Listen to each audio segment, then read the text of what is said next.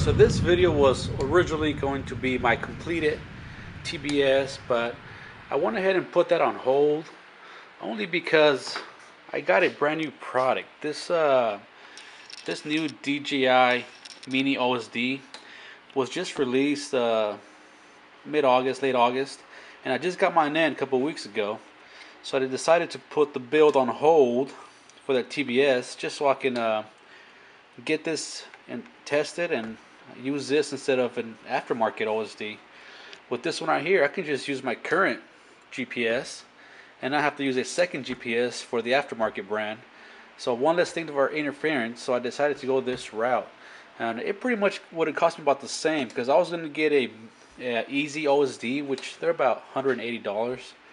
So I had to upgrade my version 1 NASA to the PMU version 2, this device here. And I added the LED for 10 bucks extra, and of course the mini OSD. I could have used my original LED, but you got more wires, so just decided to go with this one for 10 bucks. Anyway, so I'm gonna get a close-up of the video. I'm gonna put it on my little portable DVD player on the screen so you can see all the details. But just up close, real quick, this is the, let's see if I can focus here. Right, so there we go. So I have it wired up to this little FPV camera, video transmitter, and what else? Of course, my compass here, my orange receiver, and this is the way it goes. Mini OSD goes in the bottom section of the version 2 PMU, and I'm trying to focus as I talk here. This is your main power, supplies power to this, and then of course to your NASA. The LED module is very bright light, you'll see here in a minute. And a GPS goes directly into the PMU. It doesn't go over here anymore. So that's what it looks like. I'm gonna stop this video and switch the camera around so I can get it on the screen for you and show you what it looks like. Okay, so I got everything plugged in, battery, and as you can see, my little portable camera, or my FPV camera, is pointing at my ceiling. I'm gonna put the cap on there so you can see the screen a little bit better.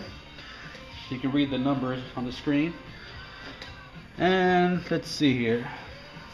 So there's the screen. You can see you got your voltage, upper left hand corner. On the lower left you can see the GPS, or if I switch my remote you can do attitude, manual, and everything shows up right there. It's pretty neat. On the left middle you see the height and the distance from you, which is pretty typical. You see on the very center of the screen, the top, it's I guess the position of your quadcopter. So if I move this around, that's the roll, and then the pitch degrees. That's what that is. And then the upper right hand corner is the satellites, which is not gonna pick up. I'm in my garage. And then you have this V right about here. That's I guess the velocity you're traveling. And this one right here with the arrow, it's the velocity, vertical velocity is what that is. So, and that's pretty straightforward, pretty typical OSD. I like it. The only bad thing about this OSD, it does not have the current sensor, so you don't know how many milliamps you have consumed, which is no big deal for me. If I can just use one compass, that's great. So one less thing for interference, like I said. Hopefully this works out pretty good, and just wanted to share my new product before I install it in my TBS. And next time I will show you the completed TBS with everything already in it. We'll do a test flight and go from there. Thanks again for watching.